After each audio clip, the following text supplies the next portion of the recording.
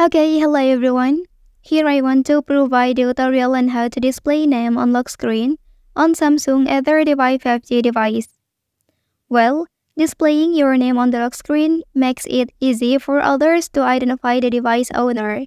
In case your device is lost, someone who finds it can quickly contact you to return it. So let's go to the tutorial. Okay, first thing first, you have to go to the settings menu on your device. Okay, after that, here you can scroll down until you find lock screen and AOD option. So tap on it. Well, after that, here you can scroll a little bit and click edit lock screen menu. Okay, and then tap add contact information here. So enter your name. When finished, click done. Well, that's the tutorial on how to display name on the lock screen on Samsung A35 5G device.